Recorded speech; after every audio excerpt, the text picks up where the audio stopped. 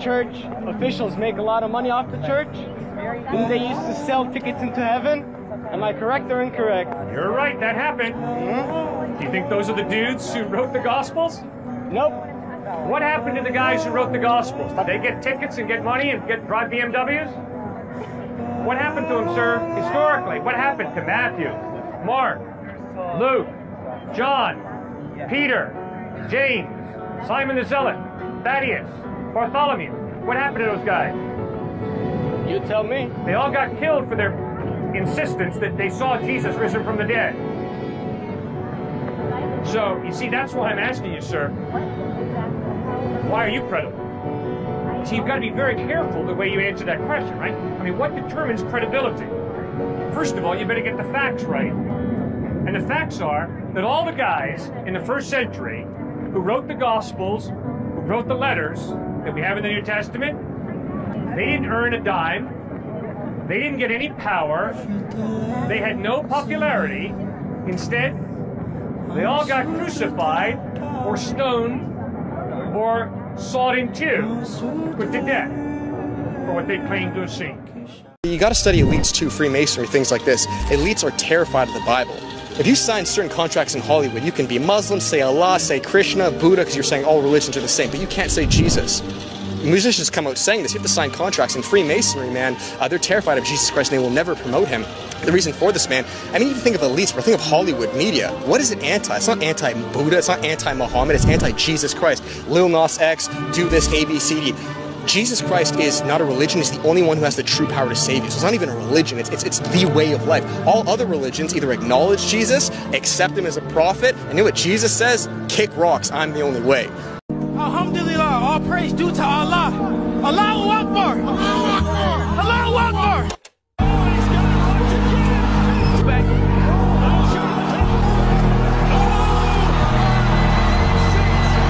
My Heavenly Father, Jesus Christ, I give you all the glory.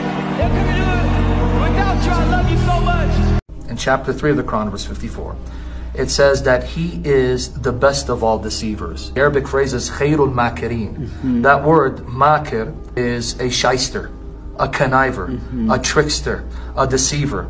There is no way that a Christian could ever say of his God that his God is the best of all deceivers. Because according to the Bible, that's a description of Satan, not the God revealed in the person of Jesus Christ. For Allah to say that he's the best of all deceivers, that means that the Allah of Muhammad is actually Satan in disguise. Because the Bible says Satan is the one who deceives the whole world, not the God revealed in Jesus Christ. For years I prayed to Allah. We used to go to mosque and beat ourselves. We go to the shrines of these imams and begging and praying and throwing money. Nothing happened. But the first time I said Jesus, he showed up. I felt his power. I began to say, what kind of religion is this? What kind of justice is this? And my mother said, no, Islam is good. These people make it look bad. And I began to read the Quran, the Hadith, and I saw, wow, so much evil in the Quran. Muhammad killed people. I saw Muhammad beheaded people, cut people's hand off. It says not to be friends with Jews and Christians, Surah 551. In Surah 929, Muhammad said, kill those who don't believe in Allah. This could not be from God. Everything Jesus said is the message of love, forgiveness, the victory of life over death, the victory of love over hatred. And I saw that he's the Savior, the Redeemer. Look at the Quran. Muhammad, he claimed to be a prophet when he was 40 years old. And he died when he was 63. So in 23 years of him claiming to be a prophet, his entire life is summed up in perversion, in violence, and war. So you see, look at Jesus. He never touched a sword. He never killed anyone.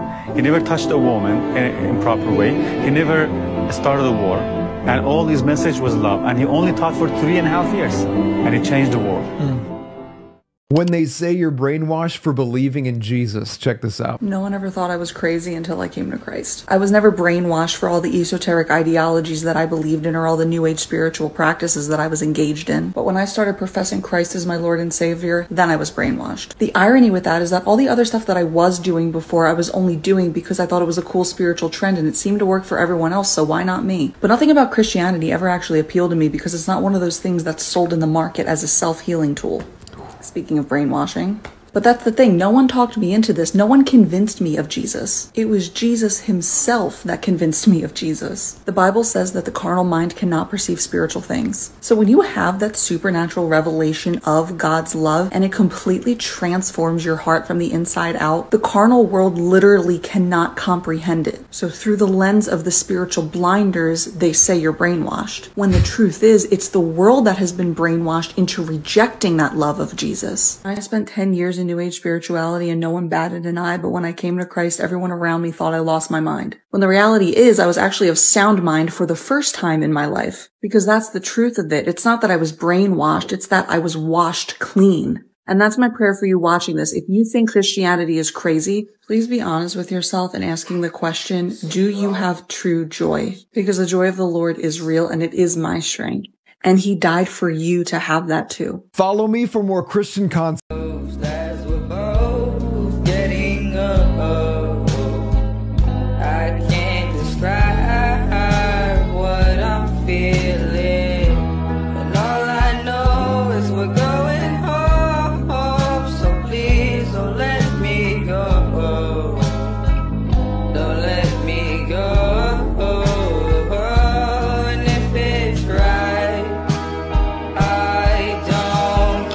If the world hates you, keep in mind that it hated me first. If you belonged to the world, it would love you as its own. As it is, you do not belong to the world, but I've chosen you out of the world. That is why the world hates you. I'm about to make a lot of your life make sense, because once you see that demonic realm, you can't unsee it. There are people out there that are cursing your name, bitching about you, speaking ill about you, your family. There are people out there that are watching your social media day in, day out with nothing but hate. These demons latch onto you, whether you're aware of it or not. Even if you have an altercation in the street and piss someone off, they're cursing you. You know what happens when those demons start attacking? You start getting aches, pains, health issues, random accidents around the house. You can't concentrate on work. Your relationships start falling apart. You get bad dreams. You can feel an actual presence around you and in your house. This ain't a game. These demons are real. So you need to get on the armor of God. God, I armor up now with the helmet of truth and the breastplate of righteousness. I am spiritually equipped with the helmet of salvation, the shield of faith, and the sword of spirit.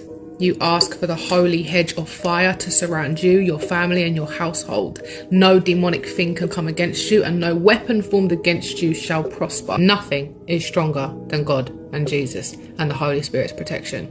And you need it, because we are in a demonic war. Why do we feel guilty if God has forgiven our sins? The truth of the matter is, if you're forgiven and you're genuinely converted, you feel worse about your sins than a non-believer does. Because now you have a new nature. Now the Lord has done a work in your life of converting you. You're not just justified, that is declared righteousness and covered forensically with the righteousness of Christ, but the Spirit of God has taken up residence in your heart. Your sensitivity to sin is more heightened than it's ever been in your entire life. I mean, look at the Apostle Paul. What does he say? I'm the chief of sinners. And you would say, whoa, you're an apostle. You're the guy teaching us all this theology. What do you mean you're the chief of sinners? Let me give you a simple principle. As you grow in Christ as a believer, you will sin less and feel worse. Why? Because as you sin less, you love righteousness more. And the more you love righteousness and the more you become like Christ, the more you hate sin. Just one more time. Come on, Josh, one more time wouldn't hurt. You can always try again tomorrow. For it is written, I am not controlled by my sinful nature. I am controlled by the Spirit. You're right, but this kind of thing takes time. You can't just go cold turkey. For it is written, I can do all things through Christ who strengthens me. They're just words, Josh. For it is written, all scripture is given by inspiration of God. You're not Jesus. He was perfect. He could resist, but you're just a human. You don't have the power to. It is written, the same power that raised Jesus from the dead lives inside of me. We've heard this before, Josh. Let's be real. It is written, no temptation has overtaken me. The righteous fall 7 times and rise again. Come on, man. God understands your struggle. After this, just repent and get back up. Submit yourselves. What are you doing? Therefore to God, you'll never be free from this. Resist the devil. You are wrong. You hear me? I dare you. And he will flee from you.